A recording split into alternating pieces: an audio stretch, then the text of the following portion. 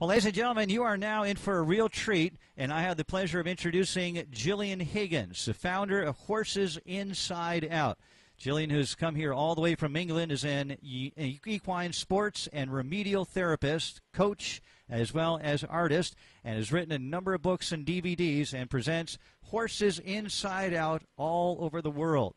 Kindly sponsored by Cavalier Premium Feeds and Supplements and International Equestrian Education, Gillian will be presenting a number of talks and demos over the next few days as well. But for now, I'd like to welcome Gillian Higgins to the International Arena. And there is one thing I would like to know, Gillian, why on earth have you painted a horse?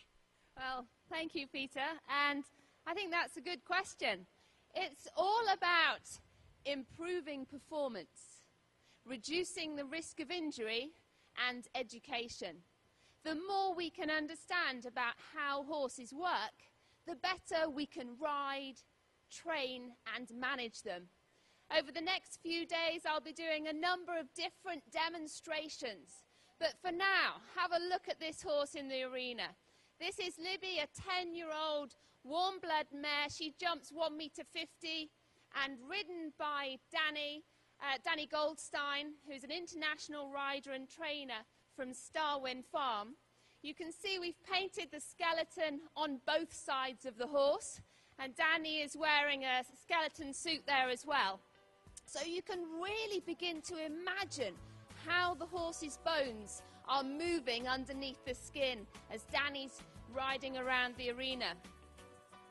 But I think there's a few of you perhaps sitting in the audience thinking, well, how is this going to help me with my horse?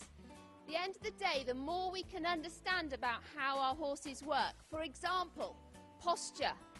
If we can understand how poor posture would perhaps affect ourselves, but what about the horse? We really need to understand what is good posture with the horse and how we can work the horse to maintain a good posture to perhaps prevent injuries occurring.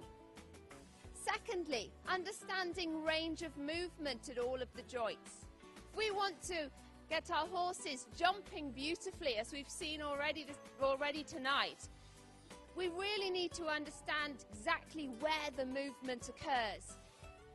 What is possible to improve performance with our horses? We really need to understand how the horse works, how the horse moves.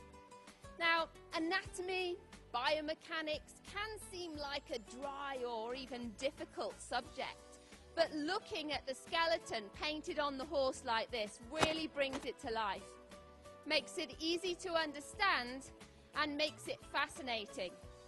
Tomorrow, I will be painting up another show jumper, as well as 2 miniature ponies on show. So if any of you would like to come and have a look, I'll be over there having a stand on the other side of the warm-up arena.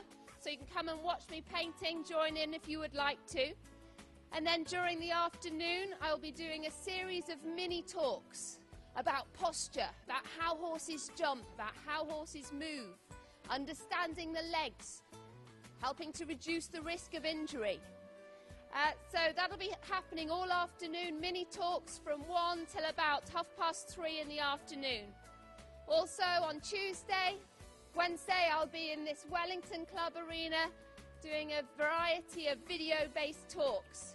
I've been painting and working with horses for, since 2006, and have developed quite a bank of video.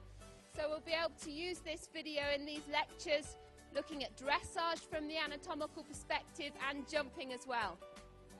Just have a look now as Danny is jumping these bigger fences. You can really begin to see how the horse is moving, how the horse is working. When the horse starts to jump a bigger fence, they really start to operate, really start to use themselves. And seeing the skeleton painted on the horse really helps to bring this to life. I hope you've enjoyed this mini demonstration, and I hope that either tomorrow you can come over and see us, or indeed next Wednesday. If you'd like to learn more about the courses over the next few days, or indeed about Horses Inside Out generally, please have a look at the website horsesinsideout.com. Thank you very much.